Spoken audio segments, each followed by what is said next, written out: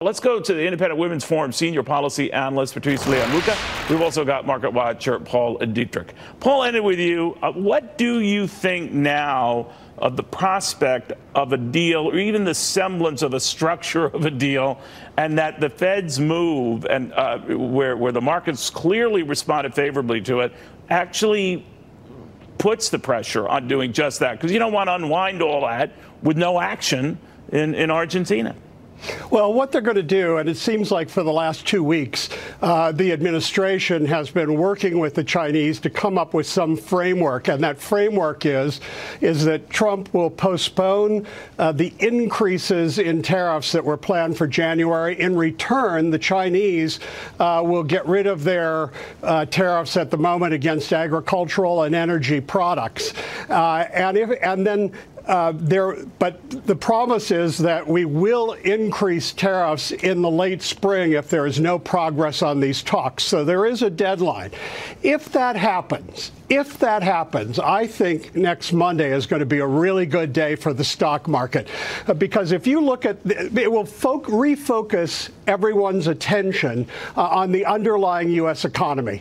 I mean, we've had 20% plus earnings for the S&P this year. We're going to have 3% GDP growth. We're going to have a record, probably the largest retail spending spree in history during the Christmas season. All of these things are good, and the stock market is flat year to date. And so I believe that we're going to see a real movement, because people are going to look at the underlying economy, which is running on all cylinders. And mark my words, I think this is going to be a December to be remembered. All right. Well, the Federal Reserve might quibble with whether it's firing on all cylinders, maybe not as many cylinders. But Patrice, is it your sense that if none of that happens, that the reverse holds, that the markets tank on Monday if there's not even the semblance of a deal or talk of talks again? I don't think the markets would tank. Perhaps they wouldn't shoot up, or be stronger than we've certainly seen this week. I think generally, as my colleague here alluded to, we are seeing a strong economy, but also the indications from Black Friday, from Cyber Monday, have been that Americans are willing to shop, and consumer spending has been driving economic growth. And I think going into Q4, or in Q4, we're going to see that consumer confidence continue to boost the economy. That's going to be great for the stock market. You know what I worry about, guys, that maybe it disproportionate. I certainly know the activity and seeing it in the shopping figures. And at first it was my wife sort of holding it for the entire country. Now I'm happy to see that there are plenty of others joining her.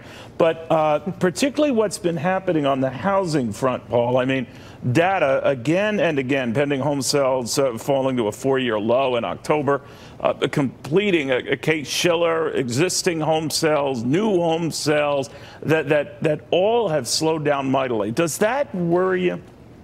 Well, no, this has happened before, especially if you look back at previous periods of time when the Fed was raising rates.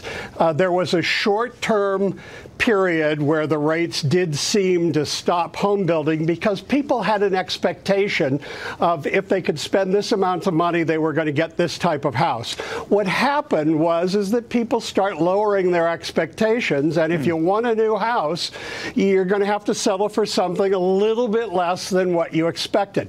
We've seen this happen many times before. It will happen again, and you're going to see housing pick up, but people are going to be buying houses that are, a little bit less than what they desired, and that's something that's been different for the last, 10, 15 years. When you look at things, Patrice, bullish?